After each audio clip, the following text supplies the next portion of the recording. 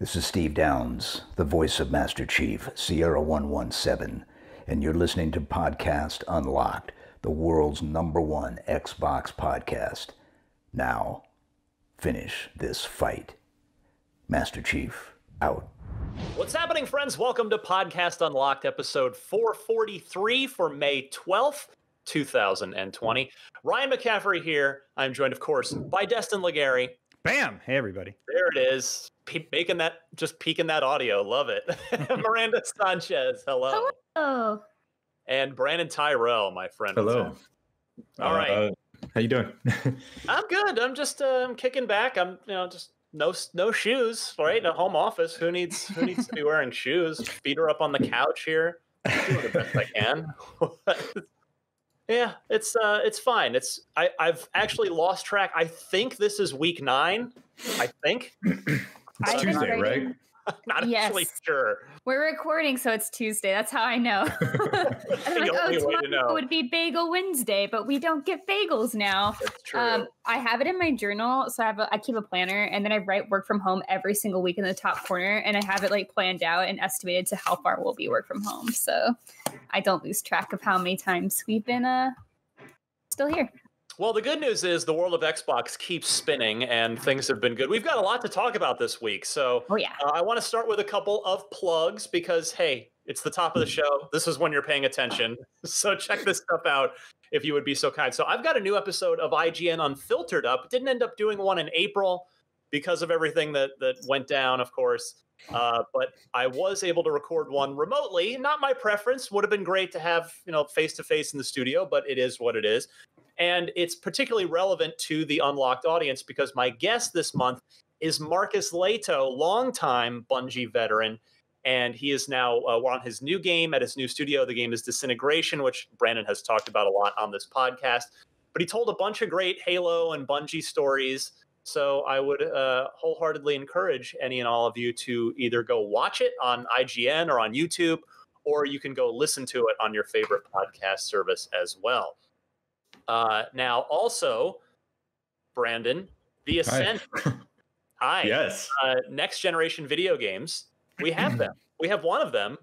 Is at least on certainly the site. Seems that way. Yeah. Yes, the Ascent is, of course, one of the games from the stream last week. Mm-hmm. That is our IGN first game for May, and we have 12 minutes of actual gameplay, real gameplay. Which, of course, we're going to talk more about that in a second, as far as the whole gameplay versus not gameplay thing. But yeah, we've got it. 12 minutes of it on IGN or IGN's YouTube. Check that out. And just a public service announcement real quick. Red Dead Redemption 2 now on Game Pass, which is just crazy to me. I mean, I know it's I guess it's about a year and a half old at this point, which it feels like it's not. Feels like it just came out. But that is one of the biggest games on the planet that is just available with your Game Pass subscription. So go play it if you have not already. Also, be sure to check out our huge Red Dead Redemption 2 guide. Myself and the entirety of our wiki team worked on that guide like endlessly. It was like such a huge undertaking for us. I wrote all the hunting guides and a lot of the collectibles and stuff. So please go dig all that up if you need any help. Yeah, perfect. Yeah, you guys, there is a lot to cover. If there were ever a game for all of you to Voltron onto, it's that game.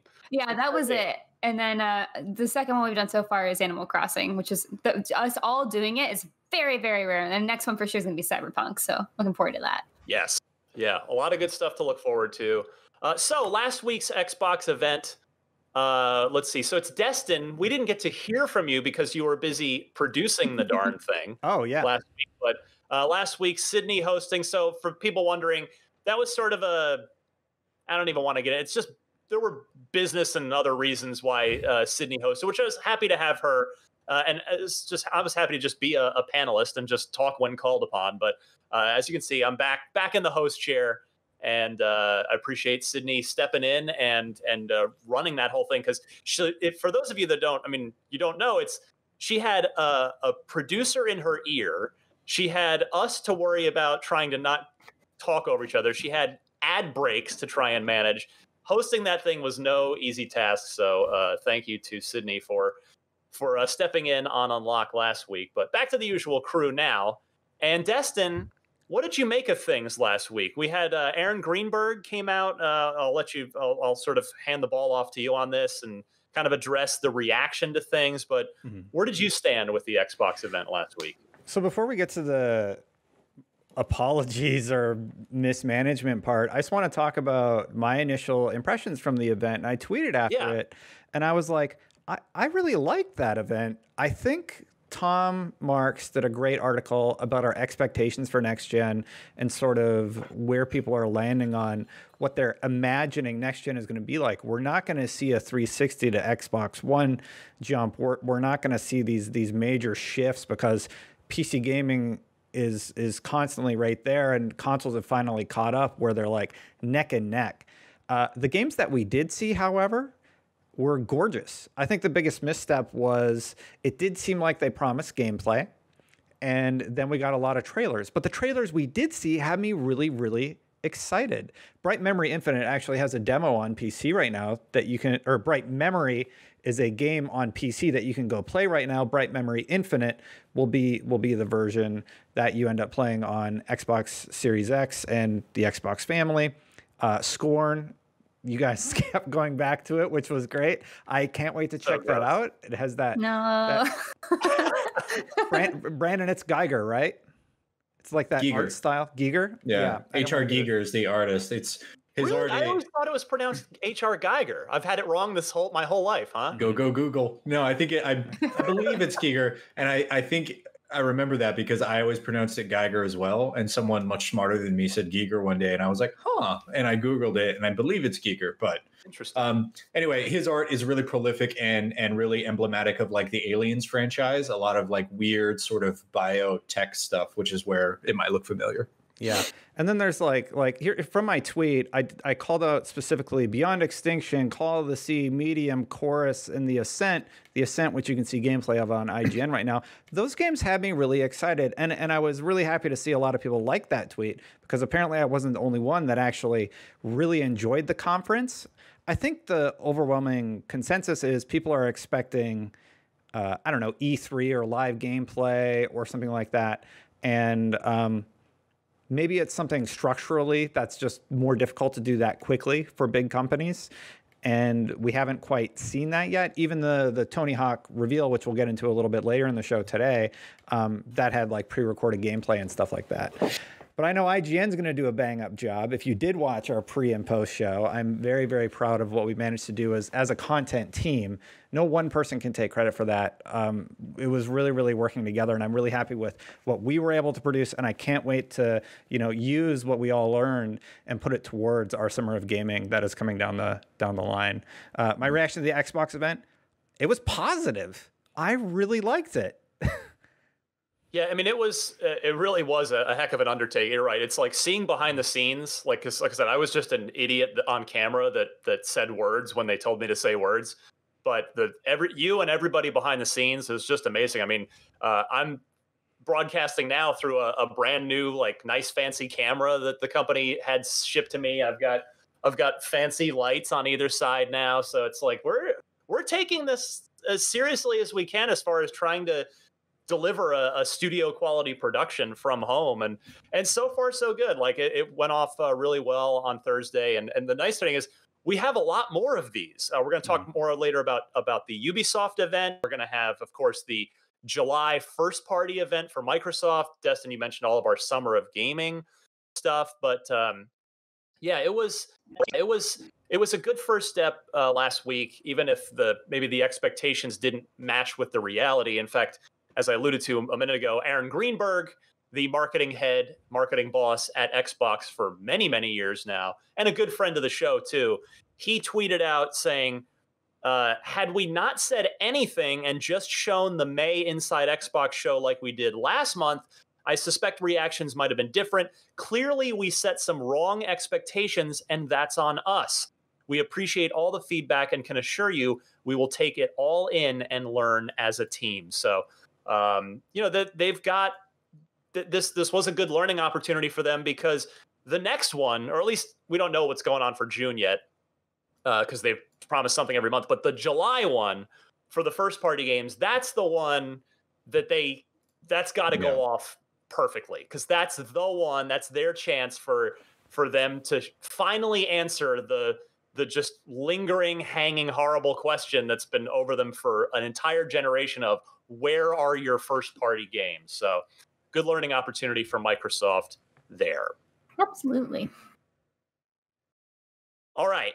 News-wise this week, where are my Tony Hawk fans at in this podcast? I'm seeing a couple hands up. That's good. So Miranda, I'm going to go your way here. Please share the good news with the unlocked audience. We are getting Tony Hawk's Pro Skater 1 and 2 remakes later this year, which is super exciting because those are some OG games with excellent music that are just so fun. I was one of the people who actually played on PC. I remember I had this like weird little third-party controller is like plugged in. I was like, oh, it's my game time with Tony Hawk. Was it the Gravis gamepad? Does it go that far back? I have no idea which one it was. A little white thing that kind of looked like a Super Nintendo controller with like red, yellow, blue, green buttons on it. Okay, not that one. I'm derailing. Go ahead. Yeah, but anyway, yeah, so we're going to get that. It's going to be a compilation remake of the first two games, which is really excited. I think everyone has very fond memories of those two. I think I actually played more of Tony Hawk's Pro Skater 3 and a lot of 2, though. So it'll also be my first time like getting experience parts of 1. So the game is a remake compiling the first two games, including all the levels and the secret ones, which is like one of the coolest things. Like there's a lot of secrets in these games. So as someone who loves game secrets, it's very exciting to know that they're going to make sure that this is as authentic as they can to the originals. I think my biggest question right now is, will they have all the music? So hopefully the trailer had a splash screen of a ton of artists in there, but I don't know Tony Hawk well enough to know if it's all the original songs or not. Because of course, licensing with music is such a, you can't just remake, you can't just bring it back. You got to pay the artists again. So right. Who knows about that stuff? Yeah, so I think that's my homework for later is to go back and like cross-check every artist that they list in there to make sure it's good. But I'm pretty sure they'll nail it. So that's out on September 4th, 2020 for Xbox One, PS4, and PC, I think it was. Which is weird because it's all last gen stuff. It's like weird to say last gen, but it'll be like just before next gen stuff. So it's like, all right, guys, let's close it out strong. We got Tony Hawk back. We're gonna have Cyberpunk in September, so it'll be some fun times. Yeah, Destin, how you feeling about this? You're a fan as well. Yeah, I like Tony Hawk, and I'm glad they're not just porting the original 1 and 2, that they're making some updates to the engine. They did say that if you pre-order it early, you can get access to the warehouse level, I believe they said. So demo, yeah. Yeah. So that'll be nice to get in early and get your grinds in ahead of time. I had to be careful with my phrasing on that one. But I really, really like the Tony Hawk series. It was all about building insane combos and just seeing how long you could go on a rail and, doing flips in the air. And it was a lot of fun. I hope it holds up, and I hope this new version being worked on, is this by Vicarious Visions? It is, correct. By any yes, chance? sir. Yep. Yeah, so they previously actually worked on one of Destiny's best expansions, Forsaken. So it's really, really cool to see them, now that they're still with Activision developing another one of my favorite franchises, Tony Hawk. Yeah, they're one of Activision's longtime support studios. They're wholly owned by Activision, so they've probably touched almost everything that Activision has put out in some way, shape, or form. And yeah, it's Tony Hawk's. These games are interesting. It's a couple things. One, it's arguably a rare instance where the video game has made the person more famous. Like Tony Hawk was already super famous in the 90s, but the games, they were so big at the time, 1 and 2 particularly, which is obviously what's getting remastered here. Like it turned Tony Hawk into a household name for an entire generation of kids, which I'm not sure another video game. Can you even say that for another celebrity, another public figure? Yeah, I was actually just thinking about this as you were talking about it, and I think the closest one would be Madden, maybe. Yeah, I mean, everyone who follows football knew John Madden, but video game fans who really like playing football video games, to him, he is now synonymous with football. So right? I actually didn't know for a long time that was a person. I was just like, oh, I don't know why it's called Madden, but I know that's football for me. Yeah. That's what it was for a long time when I was a kid, and then eventually I learned it's oh, John Madden. Yeah, Nice. Mr. Turducken. Mr. Football. Yeah, I mean, he retired from broadcasting well, like 90s. what?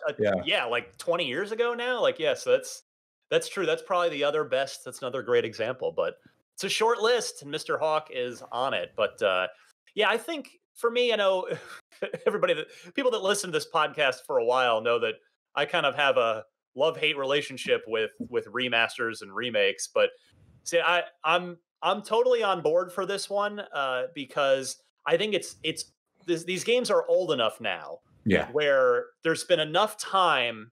It's like an inverse statute of limitations where it has to be long enough before I'm like super excited about it getting remastered. And in this case, it has been a long time. Particularly when you think about like these games are basically not playable now. Correct. Otherwise. Yeah, that's what I was thinking too. So yeah. But Ryan, what about the 360 downloadable Tony Hawk one? Are we going to talk about that? Are we going to get into that? I mean, I don't remember. I remember. It was not good, right? Xbox Live. There were some new ones. Yeah. And yeah, it was basically it was like a remaster, version. right? Yeah. Yeah.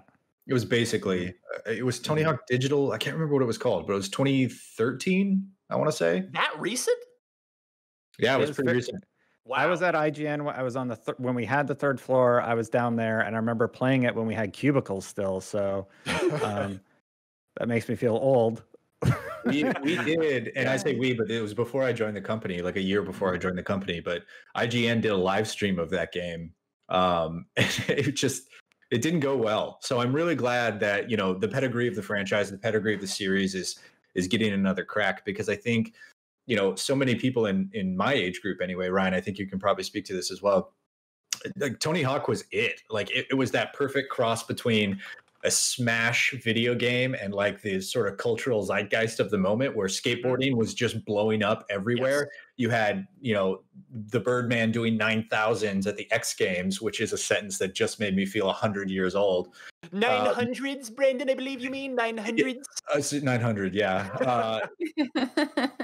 It all was just this like perfect sort of pocket of culture at the time. So I'm really like, and that soundtrack, there was a still in the trailer that had like 10 of the artists out of 20 something total ones. But anytime I hear like 2 bars of one of those songs, I immediately auto complete it in my head and just start singing along. So it's super iconic. I'm really glad this whole package is coming together, because it does give us a chance to relive that nostalgia, which we otherwise wouldn't have done unless you want to hook up, your PlayStation or your Dreamcast. I just to close this out, I want to add, I do have a super brief Tony Hawk story. It was my first or second E3 when I just started out. So this would have been like 2003 or 2004. And I took a behind closed doors demo at E3 of whatever that year's Tony Hawk was, which it could have been 2 for all, maybe it was either 2 or 3 probably. But and Tony was back. He was in the booth behind closed doors giving demos. Tony Hawk himself, and he could not have been a nicer guy. So he wasn't just slapping his name on it. Like he super cared about those games, and presumably still does. So I have my one random Tony Hawk story. All right, yeah, go ahead, Destin. Just watching the HD trailer, they did a pretty good job on the HD remake. I'm glad they're updating the engine though, because when you go back and play those old games, like, oh yeah, this was a different time in gaming, So the refresh is definitely warranted. And I'm sure it'll feel exactly the same, right? But that was such an important part of that game, is that feeling of like you hit big air and there was just a certain rush you got as you were soaring through the air, and that picnic table was like barreling toward you, I really hope that the new engine like really maintains that feel, because it was so fluid, and it's a common theme through games that really are replayable throughout time. Just the feeling of movement, like Insomniac and Spider-Man and Sunset Overdrive, just games that are really, really make you feel like you're actually doing the thing that you're doing. Yeah, and the trailer I thought did a good job. There were a couple of shots in that trailer, if you haven't watched it, where they do a quick like cut from the original game, a guy doing it's the same exact shot and then they cut from the old game to the new game, and you get a really quick good look of like, oh yeah, this looks like a relevant modern game now, and it will be playable in 4K on the Xbox One X. So that is good news for sure. So September 4th, that's coming up soon. Next topic this week, and what I guess I would call our main topic, is once again Assassin's Creed Valhalla. We talked on the live show last week, which of course was our Unlocked episode, about feeling a little shortchanged on the gameplay that they showed there. But more information has continued to trickle out about Valhalla in the week since, and I really want to talk to you guys about this because it's gotten better, right? Well, good news. Maybe in some ways, but in this way, I mean, this is being reacted to in a negative way, and I want to see if you guys agree with it or not, because I'm kind of two minds on this. And it's this: so Assassin's Creed, this the statement from Ubisoft after talk of this bubbled up. Assassin's Creed Valhalla will run at a minimum of 30 frames per second. And they're referring to the next-gen version. On Assassin's Creed Valhalla, we are committed to offer the best experience to our players by immersing them in the most beautiful worlds and environments we could create, and leveraging not only the graphics enhancements offered by the next generation of consoles, but also faster loading times and new architectures. So a lot of people are disappointed at the 30 frames per second for Valhalla on Series X. There are a lot of people think, hey, I'm buying one of these brand new consoles for whatever it's going to be, $500, and it's only 30 frames. Whereas the messaging really has been 4K 60 this whole time. So where do you guys sit with this? Negative. I think it's a pretty big negative for the console, and I think it's a pretty big negative for Ubisoft's flagship next gen title. They're partnering with Xbox, and they're coming out and they're saying 30 FPS, and everybody, like you said, Ryan, is sort of expecting this thing to be the leap to 60 frames per second, and it is a big letdown. I'm all in on Xbox. I love Xbox and everything. But you own every Assassin's Creed game on Xbox. They had a 75% off sale, and I was like, please convince me not to buy the 4 Assassin's Creed games I don't own yet. Yeah, big fan, and Valhalla has me super stoked, right? But it's just another thing. I'm like, well, why would I play that on console if you're running at a minimum of 30? And I have the option of playing on PC. I'm glad they're committing to a minimum of 30. I think, playing. Well, gosh, I should hope so.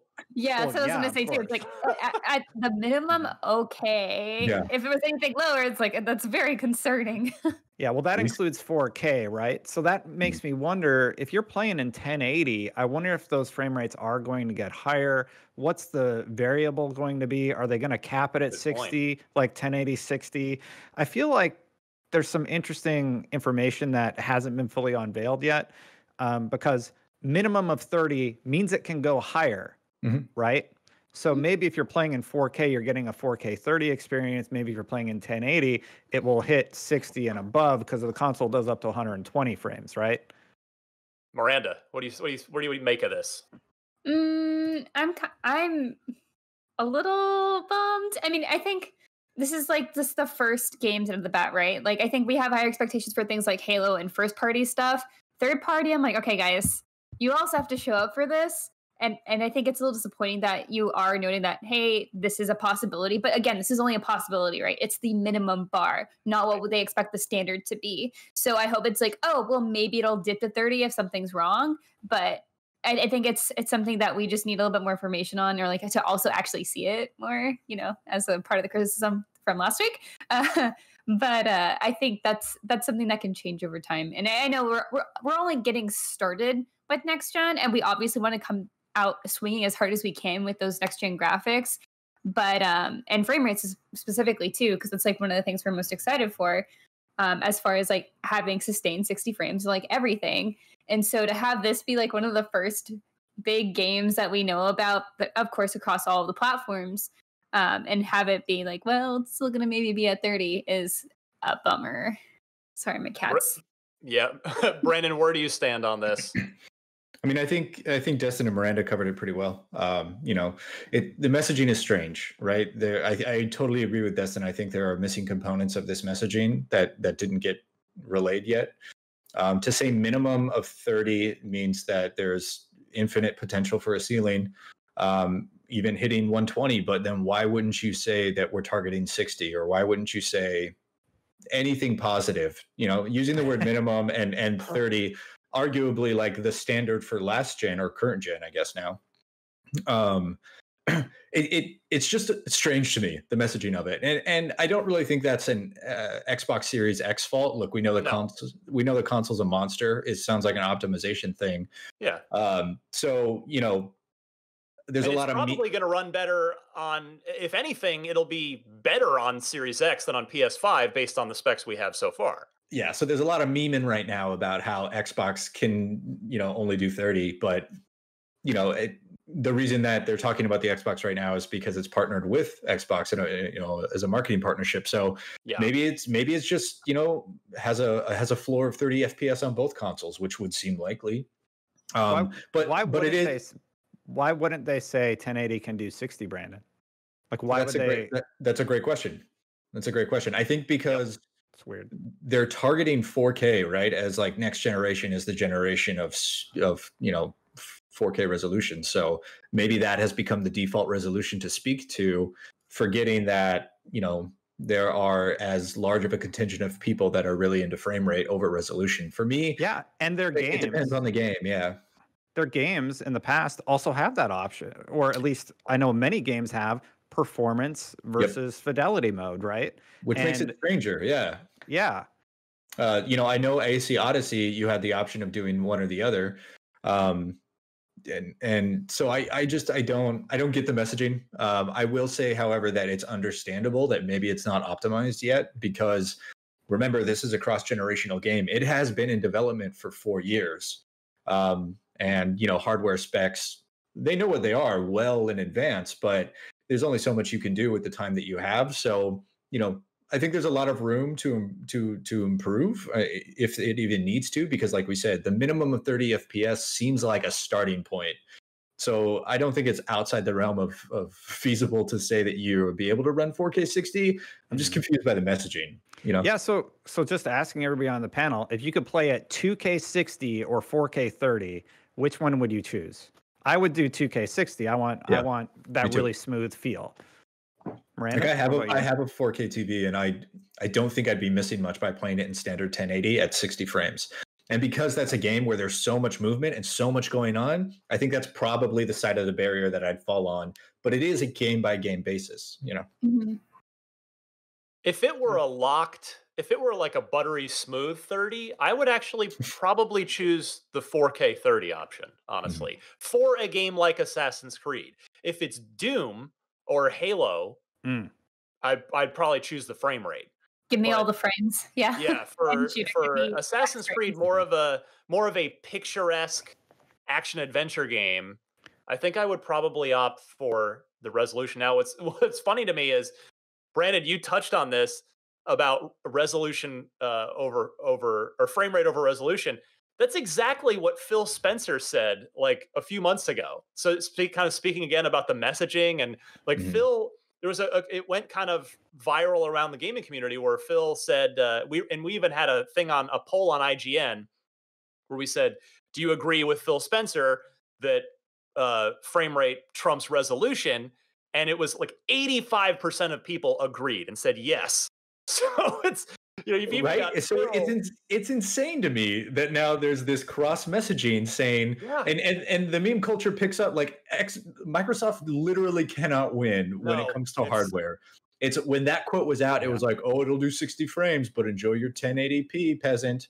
And then now it's, well, enjoy your 30 frames and your 4K resolution. I'm going to be playing at 6. It's like, no one is, man. Player choice. Give us the choice. Period. Problem solved. Well, this is a developer optimization thing. And I think it might have been Miranda that touched on this a few minutes ago. Is what could have helped resolve this with it before it turned into a bigger thing was if they'd actually shown gameplay. Then we could have had a good barometer of, oh wow, it's a stunningly gorgeous game. Maybe I'll be okay with a 30 frames per second trade-off, but because we only saw cutscenes, it's kind of hard to place. So yeah, we'll see what happens moving forward. But I mean, this, you have to figure, like Watch Dogs, another big open world Ubisoft game, probably is going to be in the same boat, right? Like probably going to be not defaulting to 4K 60 because they share a lot of technology at Ubisoft. So it's the ripple similar effect here. Similar development times as well. Like Watch Dogs is, I mean, I'm not going to say it's in the can, but like it is getting close, you know? Yeah. So a lot of this stuff was done before next gen was in mind. Yep. Yeah. So we will see what happens in the coming few months as we see more of Valhalla. Speaking of which, we will see more of it in July. So July 12th, Ubisoft is doing their E3 press conference. They're calling it Ubisoft Forward, and it will be a fully digital showcase with exclusive game news, reveals, and more. Now, they didn't list any games as part of the initial announcement, but we've touched on a couple already. Obviously, Valhalla will be a big part of that. There's also the aforementioned Watch Dogs Legion. There's Gods and Monsters, which had been delayed a while back. There's Rainbow Six Quarantine, the next sort of standalone expansion-y type thing for Rainbow Six Siege. And I think those are kind of the big known ones. But yeah, it's July, guys. This we're just skipping June since we don't have to, I guess. Since we don't have to do it. There are still some events in June. Speaking of events that are replacing for E3, you can find a full list of the ones that we have confirmed so far. If you search E3 2020 replacement events, we have a guide keeping track of all of that when they're showing and when you can watch them. But as far as the like June events, IGN Summer of Gaming. Thank you, Ryan. So in June we do have the Media Indie Exchange's Guerrilla Collective, which is a mouth. That's just a lot to say. But it's for kind of an indie game show, and then there's also EA Play in June. That's and summer of gaming starts in June too. Right? Yeah, of course. Yeah. Oh, good. I can share it. So I knew this was happening, but I just wanted to make sure that it was public. Ubisoft will be on Summer of Gaming before the July event. So if you're looking for more Assassin's Creed Valhalla, we'll have more details about our Summer of Gaming schedule as it comes together in June. But rest assured, you will be seeing more Assassin's Creed before we see even more Assassin's Creed in July. Yeah. I like the sound of that. Because of your guys' efforts at home, like Miranda, Ryan, and Brandon, and what we're putting together on the tech side, I can confidently say, I think that we have the best looking and most professional conference lined up for you guys on IGN.com, and you're not going to want to miss it. Like, I'm seriously I'm so really excited about it. Yeah. So our team You're planning it. Yeah. Our team has put together a run of show for the first. I'm not going to say anything else. Our run of show is looking very good right now. I'm very excited for everyone to check out some of this stuff. Lots of surprises in store.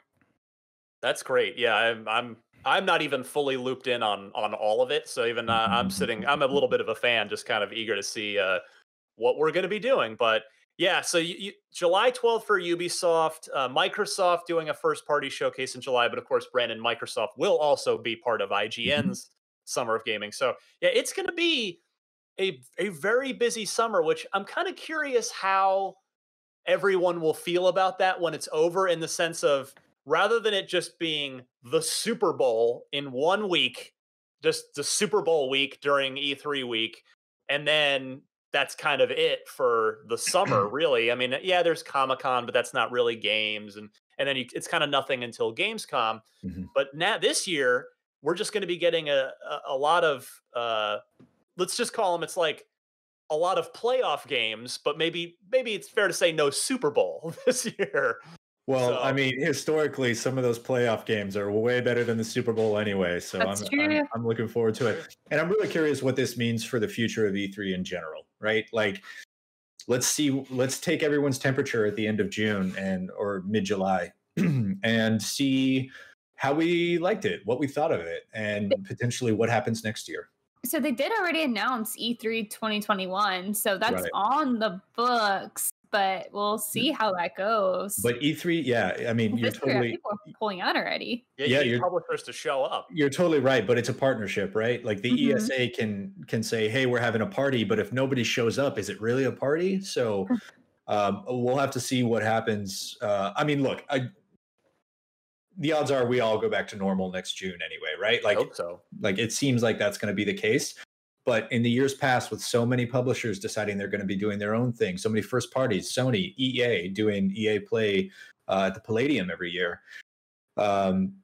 You know, the writing's on the wall that I think E3 is going to be changing, not necessarily for the better or worse, but it'll be different in the coming years. And I think this whole situation, you know, the pandemic that has forced us into this situation, is going to have an effect on that, because now we've seen that it will be possible to do it without that physical presence. So, Yep.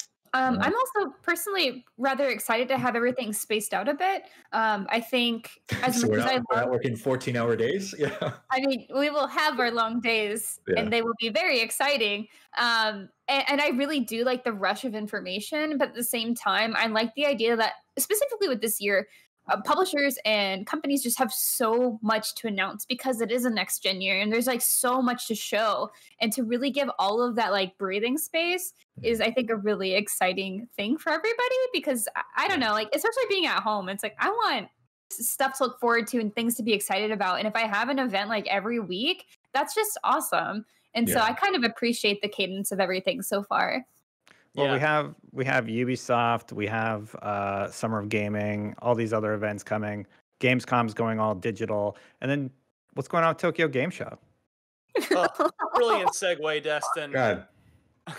Well, why don't you tell us, Destin, since you're it's canceled. Why don't you read it? It's canceled. I'm being cheeky. Here's what they said: due to the outbreak of some strange new virus I haven't heard of on a global scale, and the situation remains unpredictable in Japan as well, the organizer and co-organizers have reached the decision, after a long consideration, to place the utmost priority on the health and safety of visitors, exhibitors, and stakeholders. I probably should have not joked around there at the beginning. But anyway, Japan's Computer Entertainment Suppliers Association explained in a press release, "We ask for your kind understanding and cooperation." So like, just, you have to. That's fine. Yeah. I don't. So for those of you who don't know, I pretty much run TGS for iGen every year, and it is my favorite event of the year, my favorite thing to do. And I knew this was coming, but I was very sad about it, because I love going to work with iGen Japan, and I see some other of our global companies as well. And obviously I love going to Japan and working really hard, but you know, it just makes sense that they have to do this. And I think TGS, as far as like the events go, is in a weird place, because it's like, okay, we have a lot of really niche things for Japan, but then we also sometimes have really special interest things that we want to like show with everybody. But a lot of the stuff that is there is things that we've seen at Gamescom, or we saw at E3, or we saw at PAX. And so I think this was the year that I was really looking forward to seeing how they show up for next gen stuff. And so it's really disappointing to see that, of course, they can't. But it's smart. I actually feel the same way, Miranda, about E3, in the sense of, I mean, I totally get the situation is what it is. And you're right about, like, we're at home, so having events every week to look forward to, great.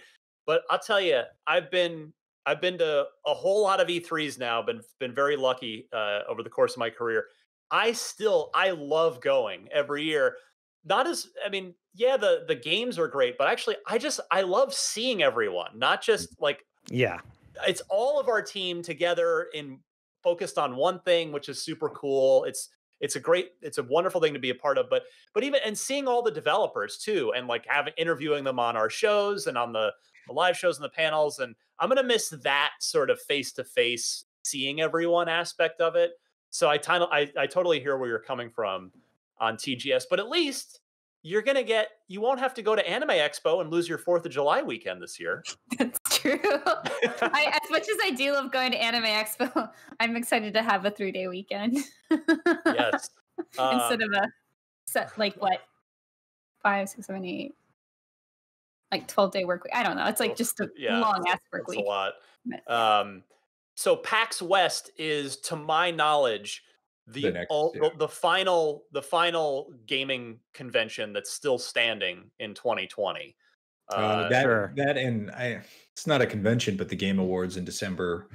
Who knows if that'll be a physical event. I imagine it won't that's be. not even I guess that's not technically officially announced for this year, is it? Has Jeff? Because I don't know if he's actually. I don't think he's announced it. I think it's just one of those things that you just always expect. Right.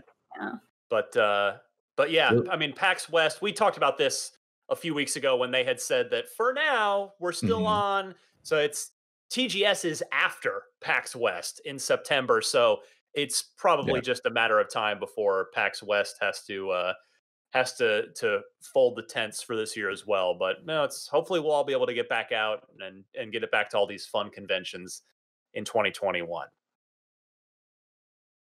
All right, let's see here. We're running out of time, so let me go now to the loot box. And the question comes from Jordan in Alberta, Canada. And he says this, Brandon, this is definitely up your alley. He says, I've become ever more excited about the possibility of State of Decay 3. Sadly, a cursory glance through the internet shows a lack of any new information on State of Decay 3. I know Ryan's a big fan of the series, and certainly Brandon is too, and would like to ask, when do you think we will see State of Decay 3? Could it be a launch title? He thinks it's unlikely. And what do you want out of what he calls our favorite zombie game with lovable jank? Brandon Tyrone, start with you. I really do love that phrase, lovable jank. I think it's the perfect word to describe a game that just, so much potential, but so many like little nagging issues that don't ruin the experience. I don't think we see anything from Undead Labs with regard to State of Decay 3 for I'm gonna soft say 2 years. I think we have multiple years. Huh? I think we have multiple years ahead of us. I mean, look, right, you and I have been excited about the State of Decay series since the beginning. Since Jeff Strain made Undead Labs and they first started talking about it. The plan, I think this was 2012, certainly before I was at IGN. I'm not even sure if you were there yet, but the plan was just gotten there. Yeah, the plan was always to release Game 1, which was codenamed Class 3, and that would be the proof of concept. The idea was, how would you survive during a zombie apocalypse? And they made that game. Class 4 was supposed to be this sort of cooperative hybrid MMO that was going to have lots of multiplayer elements in it and a persistent world. I believe it was persistent world. Don't quote me on that, but basically you'd be running into other survivors, and you'd have to MMO. You said it. It was going to be basically an MMO. Yeah. So you'd have to make the decision of like, do we group up? Adding that Walking Dead element where the zombies aren't the most dangerous thing; it's the other people. That didn't turn out to be the case for State of Decay 2. I'm sure. I mean, we have a million interviews and coverage on State of Decay 2. I'm sure we glossed over that. I would expect State of Decay 3, or now Class 5, I guess if you want to call it that. I would expect it to be that full-fledged leap to that online persistent world. And I say that because now they've got the engine under control, because clearly it's fairly unruly. They have enough content and enough know-how, assets in the can. Like, they have the foundation to make something, to take that next leap where they don't have to worry about making the game. Now they worry about expanding on it, right? Turning it into a whole universe and creating that new sort of persistent world version of the game. And there's so many examples of doing MMOs on consoles now with ESO and Black Desert, and I mean there are a million of them. Final Fantasy, there are a million of them out there. So now we know it works. The netcode can support it. All that it takes is putting all that know-how together. So I'd expect in a couple of years to maybe hear some teases and some hints about what's happening. I wouldn't expect to see State of Decay 3 until mid-cycle next gen. You think so? Because I was just checking to check my memory. Don't put me on the spot like that. No. It's been 2 years now since State of Decay 2 already. So you got to figure they are. I mean, I'm not saying you're wrong at all, but they're definitely knee deep into what is presumably State of Decay 3 and in whatever form it's going to take. But I wonder if it's going to be. But you're right, though. If it's going to be the Class 4 MMO that they had originally planned to make, it probably will take longer than a 2-3 year dev cycle. Yeah. But remember, they just released State of Decay 2 2.0, the Juggernaut edition. So clearly lots of development time has been spent, patching that game up and putting it in a state where they're proud of it and comfortable. I'm sure they're proud of it, but comfortable with it and happy where it's at. And I've said before, a couple months ago that I've been playing through it again, and it's a really great game now. Now that zombies aren't getting stuck in floorboards or your character aren't dying for no reason. So I would be surprised if they're too far in development on State of Decay 3. They may be in pre-production because I know there's still a lot of work being poured into State of Decay 2.